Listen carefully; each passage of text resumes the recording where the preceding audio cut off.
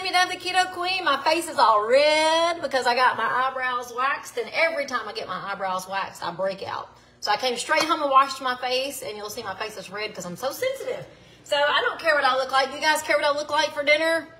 Nobody cares, right? I didn't want to detour my time with you guys. So we are making a quick, easy, delicious dinner. I'm excited for it. We're making, I love these, meatloaf muffins. So these mini meatloafs. My husband loves them. I love them. Haley loves them. They're so yummy and so easy. You only need a very few ingredients. And we're making a broccoli cheese casserole that I personally love to death. So guys, the recipes are going to be in this post when I finish up this live video. We're going to walk through it very quickly, and I'm going to show you how fast and easy it is to cook. And then after this video is complete, guys, I'm going to come back and do a follow-up to last night's questions.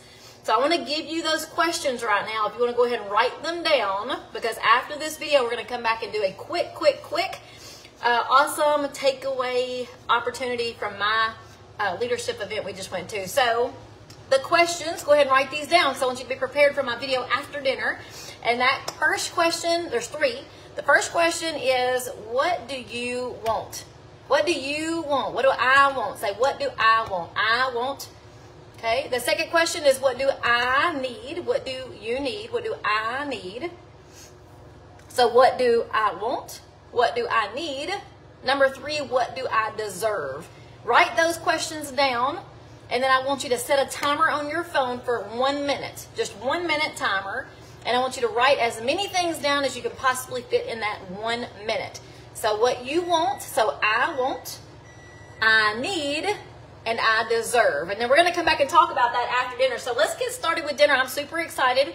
My oven just went off. I've got my oven set on 350. And guys, the recipe I'm going to post in the post is with 1 pound of ground beef. So I'm doubling the recipe as we cook it together. We're making the meatloaf minis that are super yummy. I've got 2 pounds of ground beef in here. And with those 2 pounds of ground beef, I'm going to add 2 eggs. I love this recipe because it's so fast, guys. It has the smallest amount of ingredients for a meatloaf. And I'm telling you, it's the most favorite meatloaf I've ever cooked. And I've got a amazing meatloaf recipe that I used to cook back in the day. But it has so much crap in it. It took so long to fix. This is like the fastest meatloaf dinner you'll ever have. So if you've tried these before, give me some hearts. If you already love these, give me some hearts. I want to see who's tried it and loves it. If you haven't tried this before, go ahead and share this video because you're going to want to come back to this on your page because it is amazing. So mini meatloaf muffins, we have 2 pounds of ground beef, 2 eggs, and we're going to take our seasonings. And the awesome thing about these seasonings is you're using the same amount. So you don't have to write it down and try to remember, oh, was it a half a teaspoon? Was it a 1/4 teaspoon? Was it a whole teaspoon? We're doubling this. So I've got 2 pounds of ground beef, 2 eggs, and I'm going to do a teaspoon of a half a teaspoon. I'm doing a half a teaspoon of 4 ingredients. That's it. Four seasonings. I've got Italian. So a half teaspoon of Italian. I've got a half teaspoon of garlic powder. I've got a half a teaspoon of onion powder. Now, if you want, you can actually put chopped onions in here, but I'll just go with the onion powder. Again, make it super easy. I've never done real onions, and it tastes amazing with onion powder. So I've got a half a teaspoon of Italian, garlic powder, onion powder. I'm also going to do a half teaspoon of salt and a half teaspoon of pepper. Fast and easy. The last thing we're going to put inside this recipe is our breading. So what makes this recipe keto is that we're replacing breadcrumbs with crushed pork rinds. That's a really hard one. I've got crushed pork rinds, and I just put in a Ziploc bag, used my rolling pin, and crunched them up as small as I could. We're going to add this into the mix for the breading, and then we're going to top it off. When we get these all mixed up, we're going to top it off with sugar-free ketchup, and I'm going to show you my favorite one. There's a lot of sugar-free options of ketchup out there, but I'm going to show you my favorite one. We're just going to throw all of this in the box together, in the bowl. I've got my hands ready, and we're just going to mix all this up. So to go over this ingredient again, you've got 2 pounds of ground beef. You have 2 cups of pork rinds, crushed pork rinds. I'm just using plain, my favorite brand, Max.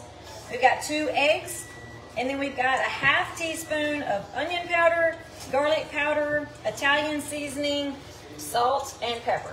And that's it, guys. We're just going to mix it up and get this all mixed in really good. You want that egg mixed in with the pork rinds and the seasoning. And I like to cook these in muffin tins or a muffin pan because it cooks very quick. Like this is going to be done in 16 minutes or less. Depending on how fast your oven cooks. I've got mine on 350 and I always cook these for like 15 minutes and that's it. Fast, easy, delicious dinner. And you saw the ingredients. I mean, very few ingredients. So guys, if you don't mind and you're interested in some personal growth, make sure you wrote those 3 questions down for me. And as soon as I put this in the oven and wash my hands, I'm coming right back on to do a video specifically on those 3 questions I just gave you a while ago. If you're interested, you just jumped on and you didn't get those questions. Number 1, what do I want? Write that down. What do I want? The second question is, what do I need? And the third one is, what do I deserve? So write those 3 things down. And then I want you to, in a few minutes, when I'm finished with this, I want you to set a timer on your phone. So I'm going to give you 3 minutes before I jump back on here. You're going to set a timer on your phone for 1 minute to answer the first question. And you're going to put as many things down as you can fit in that 1 minute. What do you want? What do you need? And what do you deserve? So you're going to do 1 minute for the first question. Start the timer again. 1 minute for the second question. Start it again. 1 minute for the third question. And then we're going to do a video on that in just a few minutes. All right, so this is looking super phenomenal. I mean, it just looks like ground beef in a bowl. Super easy. And then I like to take these and put it into a muffin pan so it cooks really fast. So what we're going to do now, my secret is to take them and roll them up like a meatball. And you can make it whatever size you want. But if you roll them into a meatball and put them in here, you pretty much know what size all of your muffins are. And guys, these are like, depending on the ketchup you use, these can be anywhere from 1 to 3 carbs per meatloaf. You can have a whole plate of these if you're counting your carb counts. And all I've had today are my ketones. I had my ketones and I had a Keto Pro for lunch because I was way too busy trying to get caught up at work. And then we're having our dinner, so I'm super excited to have some dinner. We're going to mix these together and then I'm going to show you real fast how to mix up your broccoli cheese casserole. Guys, I love broccoli cheese casserole. This is my daughter's fiance's favorite side dish when he comes to my house. It is so creamy and so delicious and so easy. So we're just rolling these meatballs up. And guys, if you want to make them big, you can make them big. If you want to make them small, you can make them small. Totally up to you. I just like to roll up my meatball, throw them in the tin, and then I can kind of look at them to see, like, this one's way too much. I'm going to take that out and use it for another one. Of course, the smaller you are, the more you can make. It's just me and Ricky eating tonight, and he will eat 5 or 6 of these. Every time sometimes he eats 8. He could eat this whole pan of 12 if you want to be quite honest. But he's got to share with me. So I'm doing 2 pounds of ground beef with this recipe. You can do less. Okay, so remember, if you're cooking for yourself or just 2 people, and you don't have a husband who eats 8 meatloafs, then you can do less. You don't have to do 2 pounds of ground beef. All right, looks like I got enough for 2 more. I sure hate to use a second pan, so I think I'm going to make some bigger. Let me smush these in. Either I'm going to smush these in and make a couple of them bigger, or I'm going to make them smaller and use 2 pans. Probably need to make them smaller because I'm not going to have room for my ketchup. This out. See how easy it is to kind of eyeball them and see that they're all the same size? Just pull it out. We're just pushing them down in the muffin tin. We're going to put our ketchup on top. I'm fixing to show you my favorite one.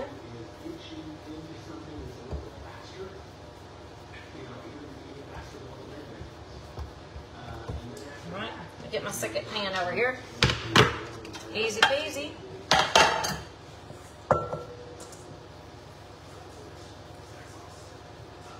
So it looks like we're going to have some leftovers. That sounds always great.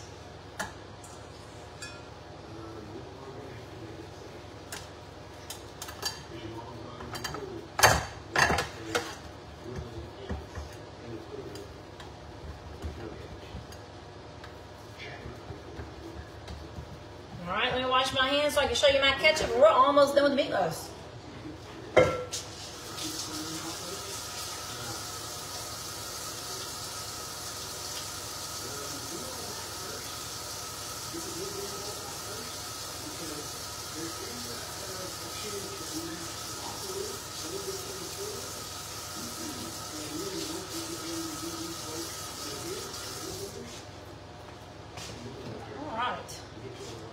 So my favorite sugar-free ketchup is this. It is so yummy. There are a lot of options out there, which is pretty awesome because when I first started, there were not a lot of options. So this is just a sugar-free Heinz ketchup. Actually, it doesn't say sugar-free. It says no sugar added Heinz ketchup. What does that mean? It means it's not perfect. There are very expensive products that you are welcome to purchase, but this is, you know, enough money on its own. And I love this one because it's thick like normal ketchup. It tastes like normal ketchup. It's really, really good. And to teach you guys, again, how to read your labels, because that's important, you want to make sure you understand how to read it. So this says your serving size. Serving size is 1 tablespoon. You see that? 1 tablespoon is 1 serving. All right, let's skip on over here. We've got total carbs. It says 1 gram. Y'all see that? 1 gram of carbs in 1 tablespoon. I mean, how awesome is that? There's 1 carb in 1 tablespoon. So if you was to use 3 tablespoons on your meatloaf, 3 carbs per meatloaf. If you're going to use 2 tablespoons, 2 carbs. There's no carbs in anything we put in this meat. Okay, so the carbs are right here in your ketchup. So it's your choice on how much you want to use. If you want to use a measuring spoon and know exactly how much you put on there, you go for it. I've been doing this a long time. I kind of eyeball it, and I'm not really worried about carbs because I haven't hardly had any today. The thing I love about this ketchup myself, besides the taste, is just the fact, like I said, it's thick, so it doesn't run like watery ketchup when it cooks, and it tastes so delicious. So if you have a favorite, Lord, it's got all over my face. If you have a favorite low-carb ketchup, I'd love for you to put it in the comments. I've got that all over my shirt. I'd love for you to put in the comments.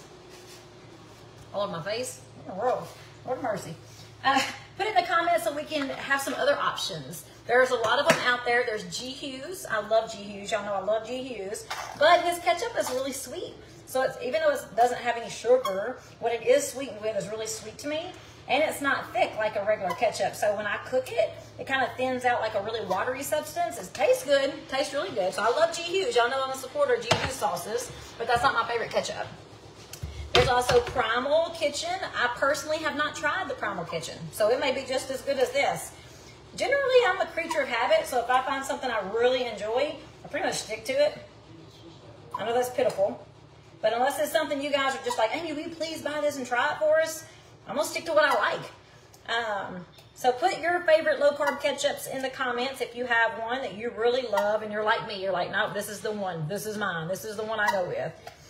All right, guys, this is it. We're fixing to put this in the oven on 350. I'm going to cook it for about 15 minutes, and we're going to have dinner ready. That's how fast this is. We're fixing to move on to the broccoli cheese casserole so you can see it real quick. Again, another fast, delicious side dish. I'm going to go ahead and throw these in, okay?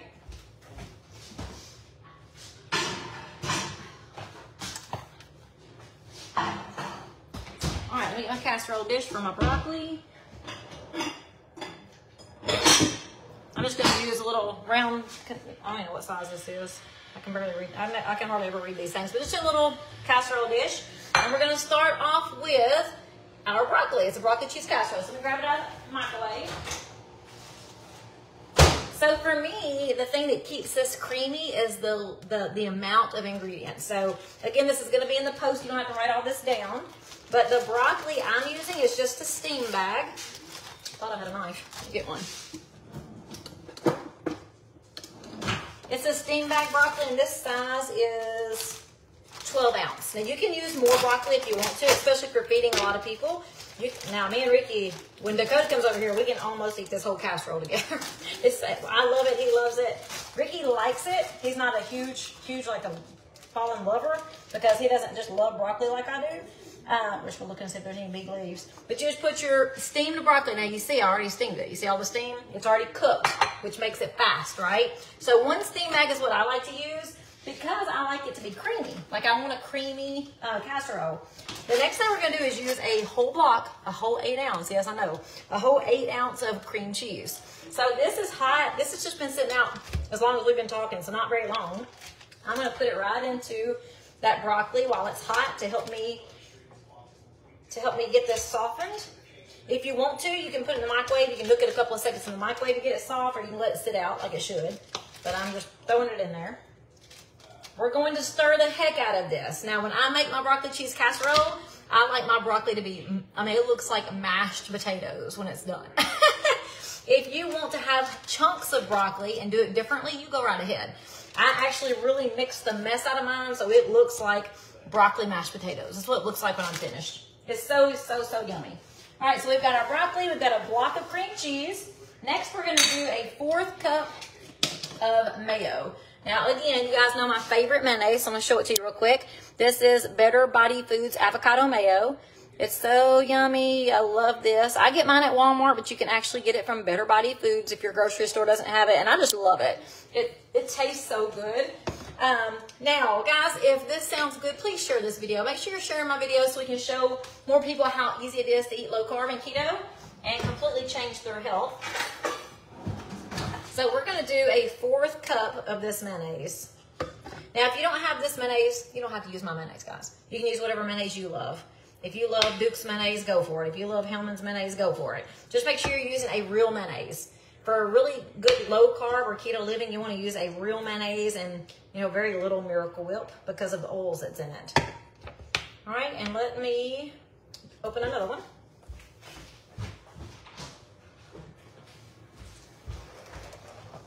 We just want a 4th cup of this mayonnaise.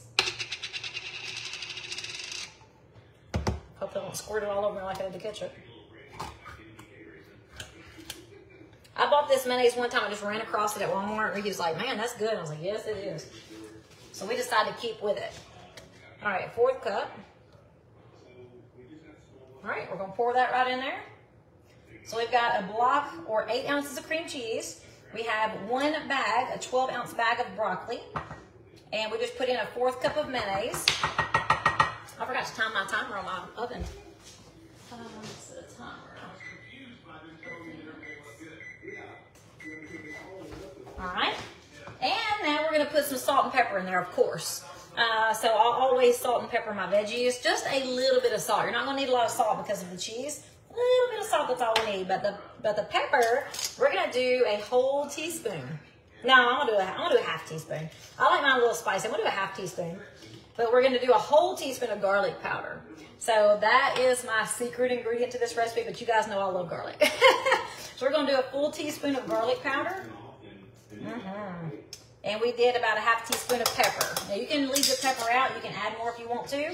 The last ingredient for the broccoli casserole to actually mix in with the casserole is cheese. Now I'm using cheddar. You can use whatever cheese you like. And we're going to do about a cup. You can do less than that. You don't have to have a full cup of cheese. But I'm going to do about a cup. And I'm going to shred it over this, I guess. And then I'll just wash it. So I'm just going to shred up some of this cheese. Try not to make a mess. Ain't happening. Y'all know I love to make messy kitchens.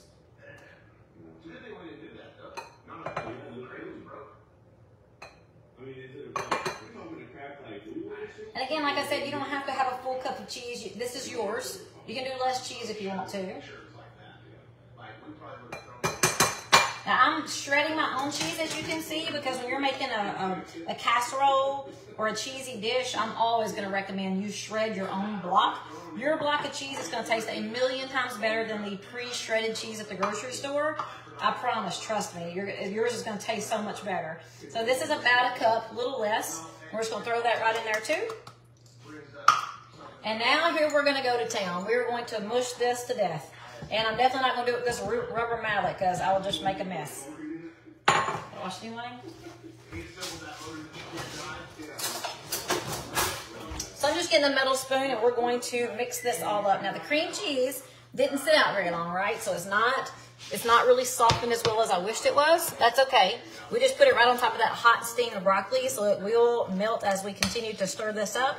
Now, again, if you want chunks of broccoli, then you don't want to do this the way I'm doing it. You want to mix all the cheese and the ingredients together and then put that broccoli right on top. Toss it a couple of times and you're done. I like to mush mine to death. So mine's going to be like broccoli mashed potatoes. It's going to look like a loaded broccoli potato when we're done cooking this. If you guys have had this before, give me some hearts. If you haven't tried this before, you're going to love it. Trust me, this is one of my favorite dishes. I've had this on my list of rotations for the full 4 years I've been living keto, and it's always a go-to. I love it. So it looks not very appetizing, does it? But I could eat it just like this. I only had to put it in the oven. We are going to put this in the oven because we want all of that cheese to melt together. We want to get bubbly. So 9 minutes. 9 minutes in the oven on 350 is all you need. I've got one more ingredient that we're going to add to the top of this. And then I'm going to wash my hands, give you guys about 4 to 5 minutes to answer those questions. And I'm going to hop right back on this video. And as a matter of fact, if you don't even want to take that time to answer the questions, we'll do 30 seconds. We'll do 30 seconds for you guys to answer the questions with me on the phone. All right, so we're just spreading this out.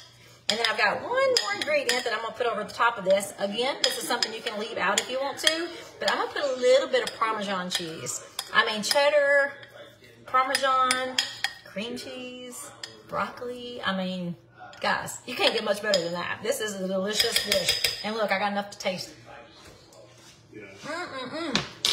Okay. So on the Parmesan, seriously, I'm putting a very little bit. Like just a little sprinkle.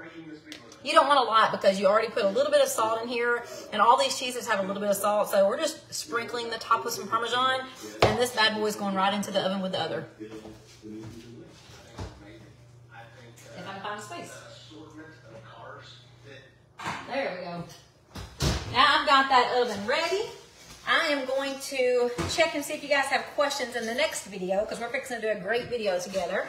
If you're interested in personal learning, like I want to definitely, oh, looky here, Karen's already answering the questions. Karen, you go, girl. She's already answering the questions, but we're fixing to do it together in just a few minutes. So give me just a couple of minutes. I'm going to get off this video and go right back to washing my hands, and then we're going to come back. So if you're interested in a little bit of personal development and information on the conference, just one thing, one little nugget from this conference, come right back. I do apologize for my filthy face. I say filthy, I just washed it, so it's all red and splotchy. I got my eyebrows done today, and I break out every single time. It doesn't matter what they put on, I'll always break out. I've got very sensitive skin. All right, guys, I'm going to go, and I'll see you in just a few minutes. Bye.